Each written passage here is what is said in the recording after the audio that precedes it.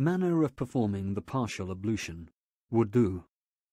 Performing wudu, and purification for that matter, is one of the best and most exalted deeds with which Allah forgives one's sins.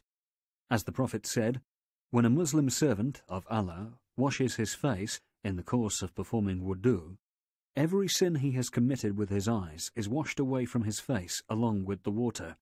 When he washes his hands, every sin his hands have committed is washed away from his hands with the water.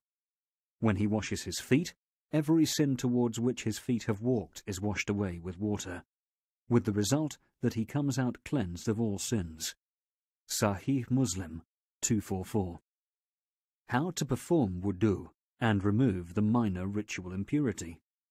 If a Muslim wants to perform wudu, he intends to do so for the purpose of offering the prayer, but without making a verbal declaration, for the intention is a condition for all acts in Islam.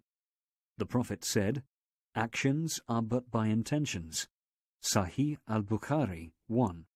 Sahih Muslim 1907. Then he starts the ablution, washing each part in a continuous manner, without long intervals and in the following sequence. He says, Bismillah, in the name of Allah. He washes his hands up to the wrists 3 times. It is recommended to do so 3 times. He rinses out his mouth thoroughly by moving water around in the mouth and then spitting it out. He uses his right hand to take in water.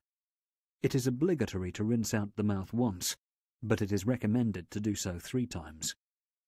He cleans his nose by sniffing water into the nostrils and ejecting it out.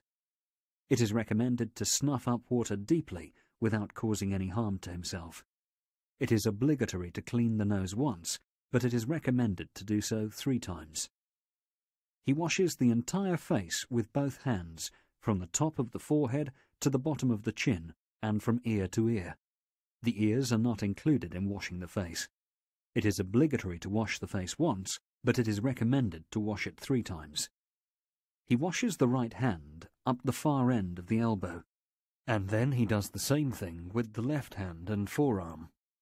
It is obligatory to wash the hands up to the elbows once, but it is recommended to do so 3 times. With wet hands, and starting with his hands flat on the top of the head near the hairline, he wipes it to the back of the neck. It is sunnah to wipe it back to the front. This should be done only once, unlike the case with other parts. With wet fingers, he wipes the inner sides of the ears with the forefingers and their outer sides with the thumbs. This is also done once.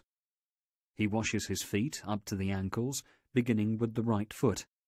It is obligatory to wash the feet only once, but it is recommended to wash them 3 times.